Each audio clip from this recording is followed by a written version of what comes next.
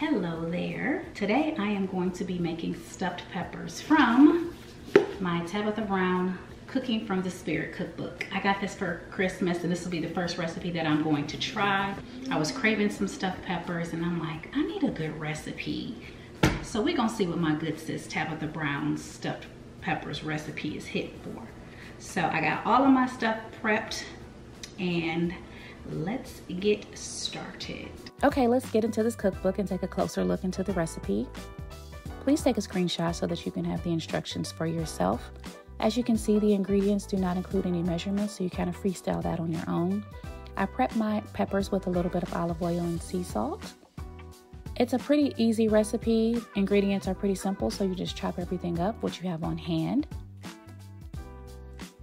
And then to get started, you just want to preheat your oven to 400 degrees.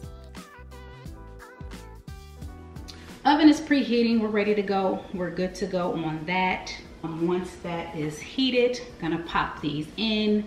But in the meantime, it says that I need to put these ingredients into a food processor with the exception of the olives, which I'm not really sure if I'm gonna use the olives. I might use the olives on a few of them, but, oh, I forgot the spinach.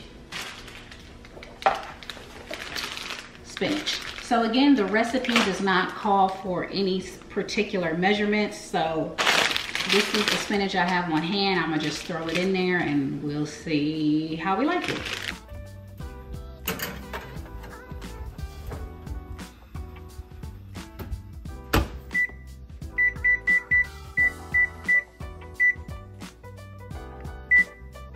Peppers are in the oven, pre-cooking.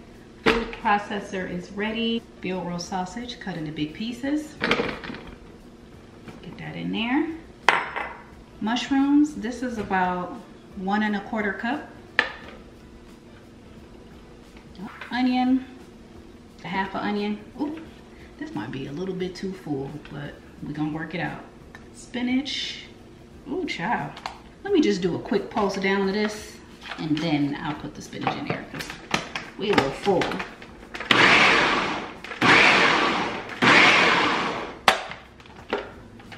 The recipe actually called for fresh tomatoes, but I thought I had a tomato and then when I looked at it in my refrigerator, it had gone bad. So luckily I had a can of diced tomatoes. So this is what I'm gonna use to substitute. And the recipe only says a little bit of chopped fresh tomato. So we'll just say a little bit. So we just gonna put a little bit in here.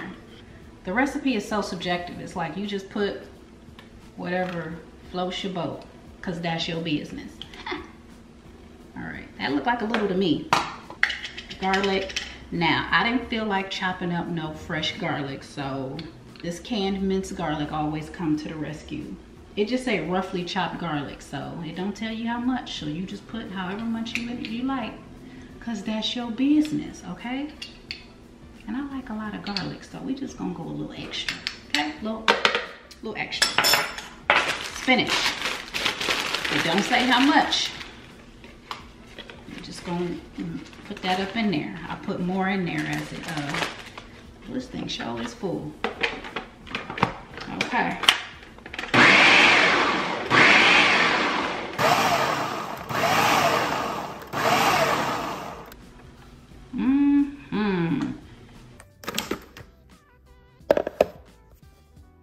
Yeah, that looks pretty good. All right, so the next step after doing that is to put this in a skillet and heat it up. We're gonna do it until the sausage and onions are softened, so about 5 to 10 minutes, okay? All right, let's get to cooking. Okay, so to get things started, we're gonna put some olive oil inside of our pan. Then we're gonna add our filling to the pan and we're gonna saute that until the onions are soft and everything is browned. Yes, I am using my Tabitha Brown Sheena's Cousin spatula that I got from Target. Her name is Renee. Once everything is all cooked down, you're gonna go ahead and stuff your peppers. Stuff them as much or as little as you like. That is your preference, that is your business. I decided to top with a little So Delicious cheddar because that is my preferred cheese brand, but you use whatever cheese you like.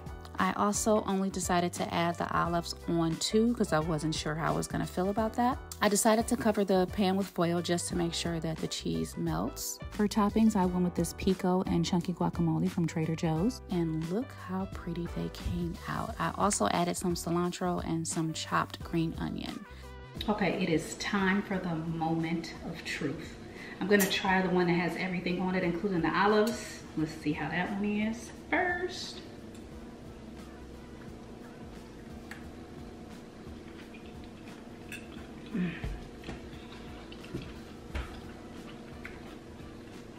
Oh my goodness.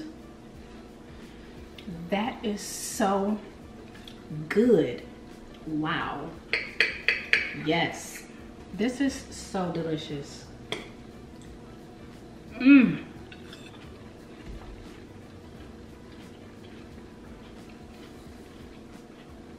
am so happy with this. You all definitely need to try this. I'm gonna put a shopping list down in the description.